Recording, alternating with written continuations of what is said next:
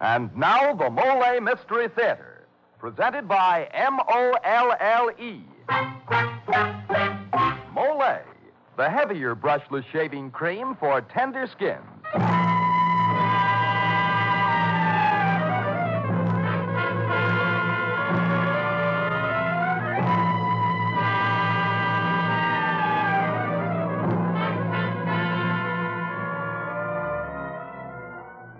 Good evening. This is Jeffrey Barnes, welcoming you to the program that presents the best in mystery and detective fiction. Tonight's story is a modern tale of suspense entitled The Doctor and the Lunatic. It was written by Richard Connell, author of that well-known classic, The Most Dangerous Game. And in it, you are going to meet a most dangerous killer, an unknown madman with a strange obsession. Oh, say, speaking of madman, Mr. Barnes, ever hear of the fellow who went raving from shaving? Why, no, Dan. You mean absolutely mad? Well, not exactly. You see, shaving used to make him awful sore. That is, until he shaved with Mollé. Now he's raving over the smooth, slick shave he gets. Yes, sir, man. It's smooth. So smooth. It's slick. So slick. It's a smooth, slick shave you get with Molle. Mollé, the heavier brushless shaving cream for tender skins. Yes, Mollé is the shaving cream that's heavier. The cream you need if you have a wiry, hard-to-cut beard or tender skin. Because Mollé is heavier, it not only softens your whiskers, it stands them up straight while your razor cuts them off close and clean. So you shave faster, closer, easier, and you shave painlessly with Mollé, the heavier brushless shaving cream for tender skins. And now for tonight's Mollé mystery, The Doctor and the Lunatic.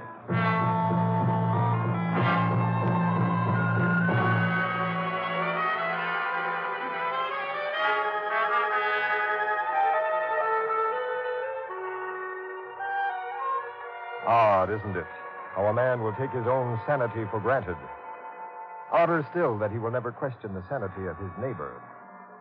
In the very midst of civilization, we live in a jungle, never knowing when or where a warped mind may slip its shackles and turn the well-disciplined body into a volcanic eruption of lustful hate. Tonight's story began a few moments before 12 on a soft spring night. Where it began was in the North Shore home of Oscar Barton, wealthy playboy, who prized with equal warmth his collection of women and his collection of rare porcelain pieces. Through Barton's open French doors, there stole a shadowy substance that stabbed a circle of light unerringly at Barton's prized porcelain clock. Beautiful. So fragile. So soft and silky to touch. And I will be the last to see it. It's only right. Beauty was made for me. I must find all beauty. Then, since I looked at it last, it'll be mine. Mine.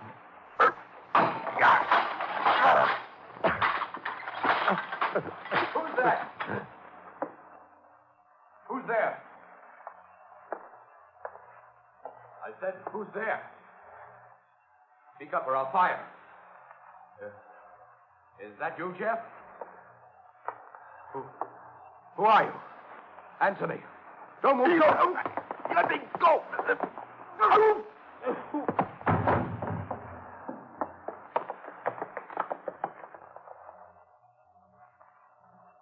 Mr. Barton, sir, are you in there? Mr. Barton, sir, you're bleeding, sir. Chase him, Jeff. He went out the French doors. Get after him, man. Oh, good Lord, my clock. My clock smashed to pieces. Where's that gun? Had it when I came down. Find that gun, Jeff. I'll plug that fiend between the eyes. Yes, sir, yes, sir. Oh, the phone, sir. Shall I get it? No, I will. Take that gun and look around outside. Hello. Yes, this is Barton. What? Who? You're talking too fast. Tex is dead. Listen, gone. And I hung him from a tree. Good heavens, man, I'm coming over. Something's happened here, too. Jeff! Yes, sir. Garner just came home to find his prized collie, Texana, hanging by the neck from a tree. I'm going over to his place. Hang on to that gun and watch the rest of my porcelain.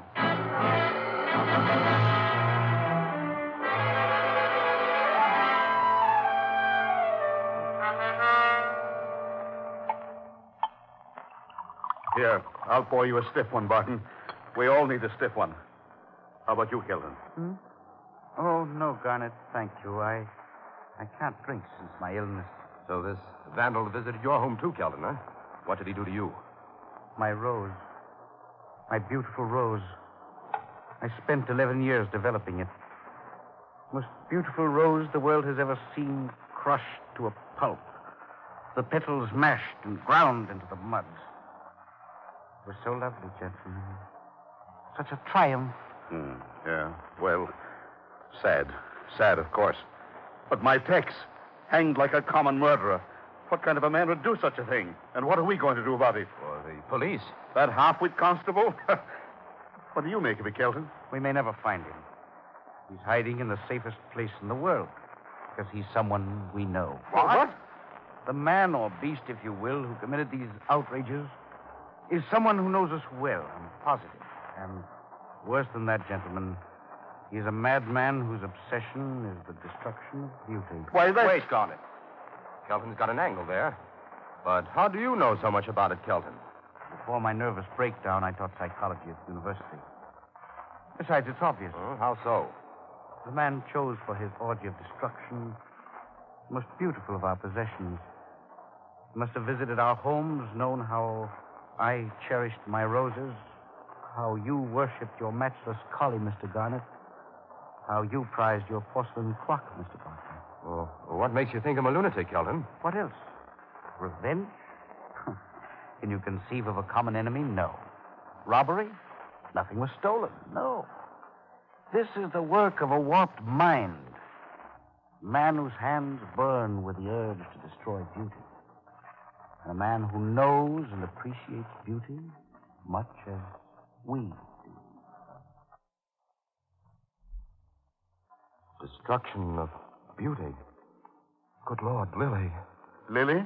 Lily Price, my actress friend who lives on Hilltop Road. Call her. Yes, call her.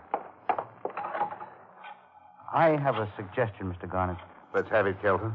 My wife and I have become friendly with a Dr. Canfield who moved to the Point a few months ago. Perhaps you know him, too? Fellow who was the famous brain surgeon on the West Coast. House on the tip of the Point? Yes.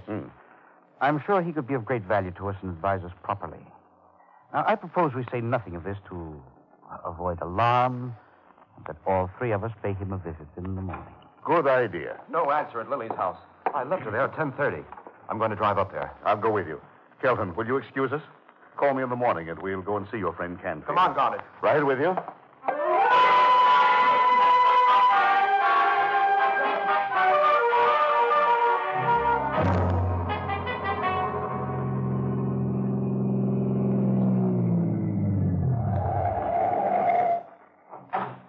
Her lights are still on. Watch the back door, Garnet. I'll take the front. Right, I'll cover the back door. Shout if you need me. Lily! Lily! It's Oscar, Lily. Open up.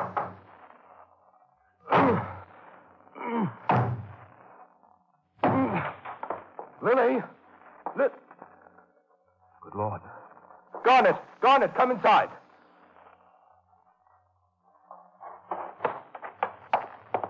Is she... Did he... No. She's breathing. No blood, no signs of struggle. Yeah, give me a hand here. Get her on the couch. No signs of struggle, eh? Look. Her painting. Good Lord, the madman's been here. The canvas is slashed to ribbons. It's worth a fortune, painted by Michelli. Now, let's get some brandy into her. A bottle here somewhere. Oh. She's coming too, Barton. Good. Yeah, this will help it along.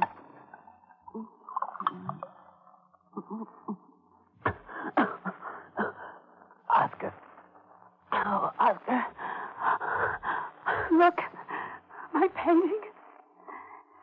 There, Lily. Take it easy, darling. Listen, Mr. Garner, my neighbor. Hello. How do you do, Miss Price? We ran up when Barton could get no answer on your phone. What happened here? I'm not sure. I woke up hungry and came downstairs for some milk. My maid is away tonight. I put the light on and saw the painting. I fainted, I guess. Get your things on, Lily. I'll drive you to your aunt's for the night. Would you, Oscar? That's wonderful. I'll just be a moment. Aren't you going to tell her, Barton? Tell her what? That there's a madman loose around here? That he might be anybody? Someone aching right at this minute to sink his fingers into her throat? Why scare her? Besides, maybe Dr. Canfield can help us when we see him. Yeah, Canfield seems to be our only hope at the moment. Let's get to Dr. Canfield as early as we can in the morning.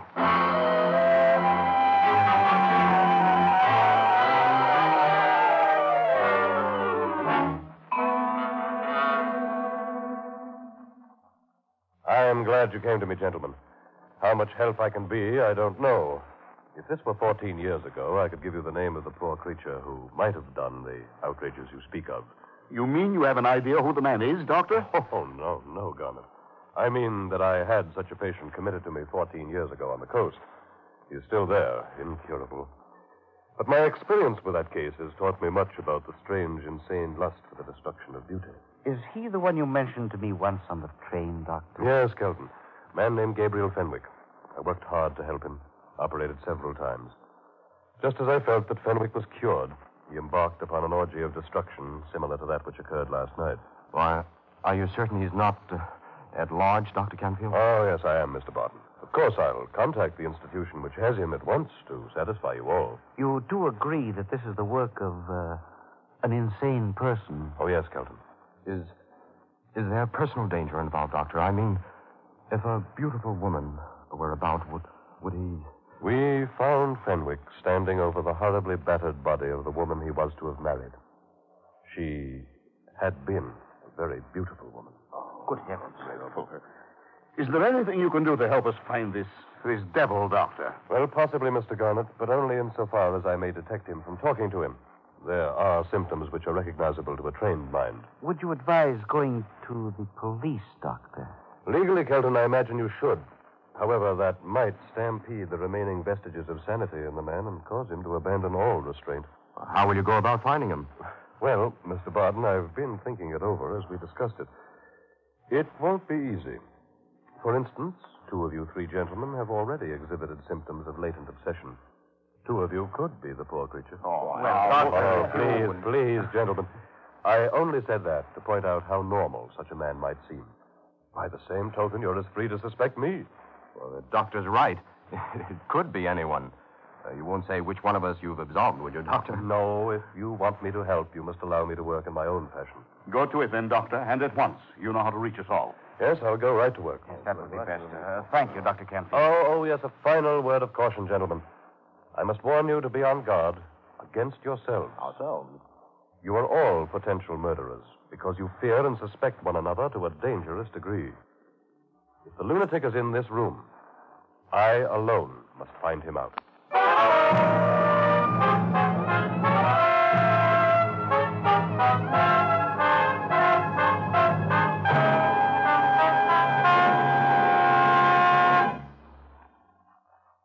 As the curtain falls on Act 1 of tonight's play, it looks as if the doctor has already done a little psychoanalyzing to determine the guilty person. You know, Mr. Barnes, that's the method I use, too. For instance, when a man feels like murdering someone because he can't get a comfortable shave, I can snap him out of it as quick as I can say, Mollé. Yes, men, Mollé. The heavier brushless shaving cream is the cream you need if you have wiry whiskers or a tender skin. Because Mollé is heavier, it softens your whiskers, stands them up straighter, and makes them easy to cut. So you shave faster, closer, easier, and you shave painlessly.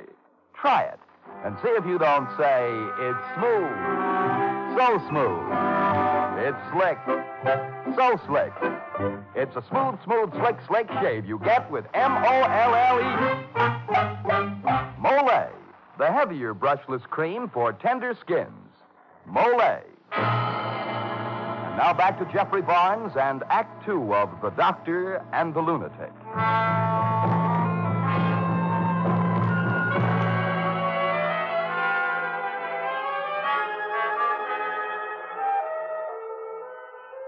A lunatic whose obsession for destroying objects of beauty has victimized 3 men on the North Shore has caused the victims to seek the advice of their neighbor, Dr. Canfield, the noted brain surgeon.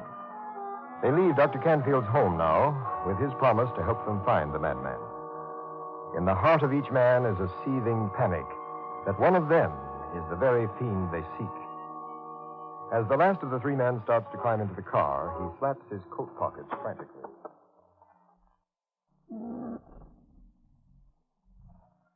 The matter, Kelton? You lose something? Gracious, I've left my glasses on Canfield's mantel. Well, run in and get him. We'll wait. No, really, Garnet, no need to. I'd like a bit of walking. Besides, I meant to ask Canfield to dinner, and I forgot to. You chaps run along. Okay, Kelton. We'll keep in touch with you. You do the same? Yes, of course I will. Imagine forgetting my glasses. How silly. Maybe Canfield will take that as a symptom of insanity, too. Goodness. Comes from Canfield's. Someone's in distress. Who? Canfield lives here alone, so I thought.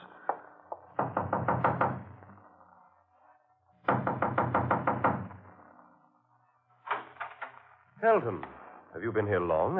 I was upstairs. I'm sorry to trouble you. I left my glasses on your mantel. Oh, I see. Well, come in. I'm not intruding. Intruding, Kelton. How? I am sorry. I heard someone scream as I came up. You heard a scream? Are you sure? Could have been my imagination, but I hardly think so. I heard nothing. All right, it was a scream. It wasn't your imagination. It was a scream, and I'm through lying about it. My goodness, Canfield, you're terribly upset. Something I can do? Please count on me. Kelton, Yes. You are the only man I know who can help me. Why didn't I think of that before? You must help me. The strain's too great for one man, too much. By all means. What can I do? Follow me upstairs. Very well. What I'm about to show you has been my secret for 14 years. I've lived in a tortured, lonely world. Sometimes I wonder that I'm sane myself. Why, a vault? No, Kelton, not exactly. It's a steel door set by a combination. Here, see? 5 inches of steel. Smooth as glass inside. Do you admit it couldn't be opened from the inside? I should say so. Now, come inside. There is my secret, Kelton. Who is he? Gabriel Fenwick. The lunatic. A lunatic, Kelton, not the lunatic. He's just had a marsupial injection. It's a restraining drug. I've had him under for 5 days because of a recurrence he suffered then. He's been here all the time? On my solemn word. He's not left this room for 18 weeks, nor has he risen from his bed for 5 days. Couldn't he have slipped out while you weren't here? Look at the window. Solid steel frame set in concrete. Steel bars, not a scratch on them. Amazing. Yet if you're so sure, then there must be... Another lunatic? Horrible. Whatever will we do? Come. Now you know, Kelton. Well, you can do what you like. I'm tired, and I feel better that it's out. I shouldn't keep this to myself, you know, Canfield, unless... Unless what? Unless you had a sound reason for keeping Fenwick as a private patient all these years. I have such a reason, Kelton. Oh? I was intoxicated and driving the car when we had the accident that deranged Fenwick. He was legally committed to my care. I can show you the papers if you like. No. No need of papers, Doctor. I believe you. But I am as guilty of murdering the woman Fenwick killed as he was. No, I don't agree with you. But I respect your loyalty, Canfield. Furthermore, I believe, as you do, that Fenwick is not the man we're looking for. Bless you, man.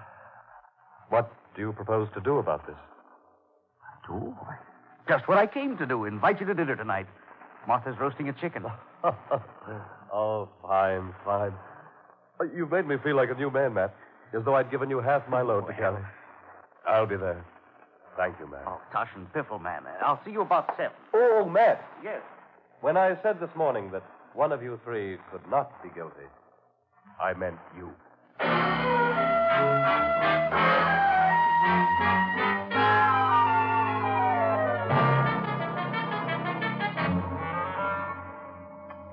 That, Martha, is the most beautifully browned chicken I've ever seen. Probably because you don't see many cooking for yourself in that big house, Doctor. Ah, perhaps. Here, Doctor. Huh? What's that for? Oh, you want me to carve? This I haven't done for some time, carving. Have you made any progress yet, Doctor, in your inquiries? Yes, Matt, I did. I was fortunate in learning something of great bearing on things. I believe now that someone knows the story of Gabriel Fenwick, and that this knowledge is to be used for an elaborate plan to swindle a large insurance payment. What? You don't think there's a lunatic involved?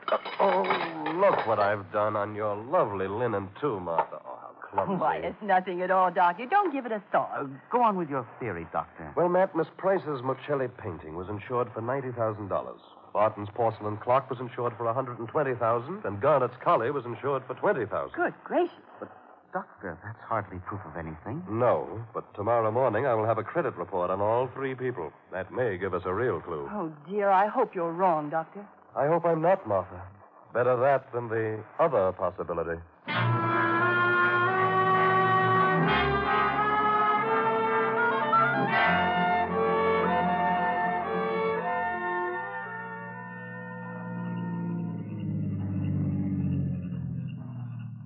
Why don't you marry me right now, darling? Then I could protect you every night from vandals. Silly. Oscar, it's late. I'm going inside to bed. The maid's home tonight. I'm not afraid. Lily, you're going to turn me down once too often. All right, go on into that stuffy house. I'm sitting right here in the car until you change your mind and come back out to marry me. I'll listen to this radio all night if I have to. You're going to be awfully cold in the morning. Good night. Night.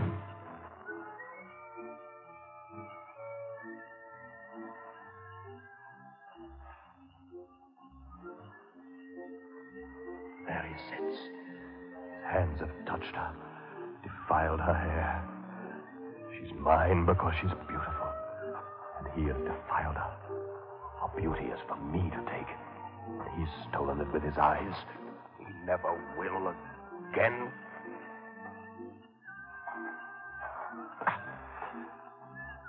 Hey! Hey! This is your night owl announcer. Say, I've had lots of complaints from my listeners lately. They tell me the music I pick keeps them awake on the job. Now, I like to oblige you, night owls, so here's a little number you should like.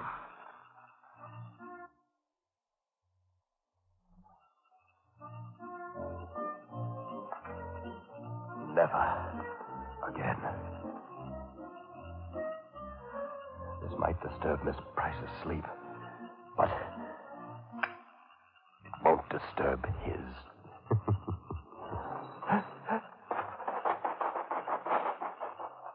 Oscar Barton, you go right home. Oscar, do you hear me? I won't have you sitting there all night. Oscar! Oh, you... I'm coming down. Oscar Barton, now you wake up and take off. Oscar? Oscar?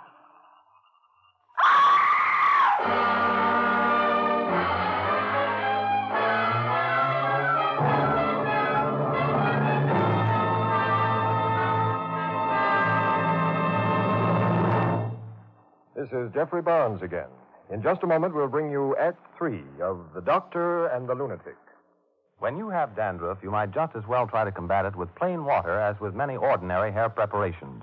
For such products, simply remove loose dandruff, and you can do that with plain water. To do more, to fight dandruff effectively, use double danderine. For double danderine is a scientific product that does what most ordinary hair preparations can't do. It goes to work on your scalp and actually kills on contact the germ that many outstanding authorities contend is a cause of a common type of dandruff. Now, the reason for double danderine's astonishing effectiveness is that it contains a special ingredient called Alzan, an active antiseptic so amazingly efficient many hospitals use it. Among hair preparations, double danderine and double danderine alone contain Alzan. So stop trying to combat dandruff with preparations that can't compare with double danderine. If you're not completely satisfied, return the empty bottle and get your money back. Buy double danderine at your druggist's.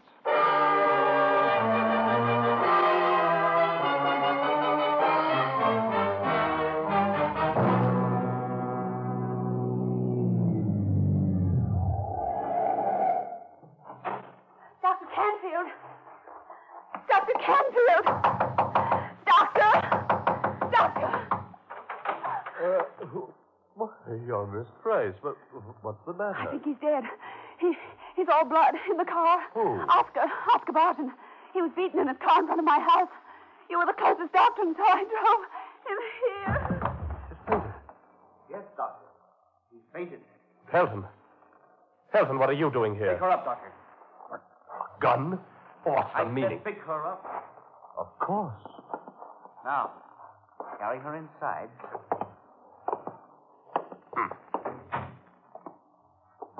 Put her on the sofa, Doctor. And be very gentle. I warn you, very gentle. Good. Now, Kelton, what's this all about? I couldn't have been all wrong about you. I know you aren't insane. Put that gun down and let's discuss this. You're right, Doctor. I'm not insane. My only obsession is a love of beauty. She is beautiful, isn't she? Yes, she is. You think so, too, Kelton? Yes. As beautiful as my Rose was, and as crushable. Feel her hair. How soft. Don't do that. I'll let you get closer to her, Doctor. Come. Feel her hair. Stop. Don't do that, Kelton. Don't. Don't say those things. Why? Do you love beauty enough to kill it, too? Here it is. Kill it. All right, Kelton. You've told me what I want to know. Gun or no gun, I'm going to get...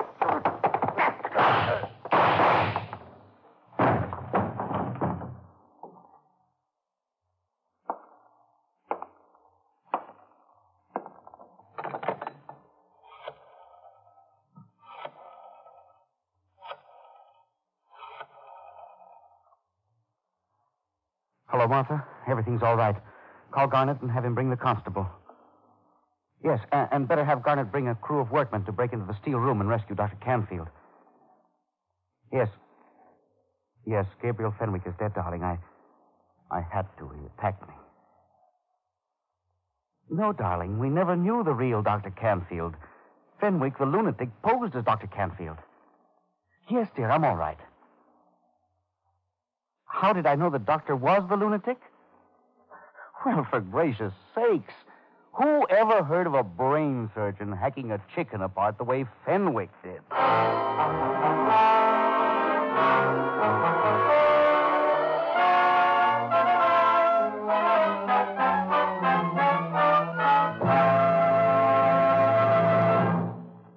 Now, this is Jeffrey Barnes again, inviting you to be with us next week when we present another thrilling story.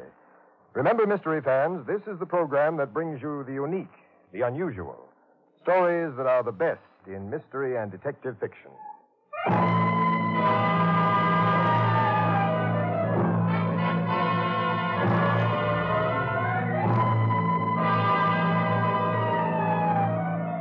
The original music for the Mollé Mystery Theater is composed and conducted by Alexander Semmler. The Doctor and the Lunatic was written by Richard Connell and adapted for radio by Frederick Maytho. Louis Van Ruten and Alan Hewitt were featured in tonight's program.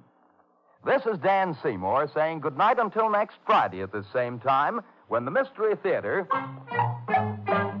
presents another exciting study in crime.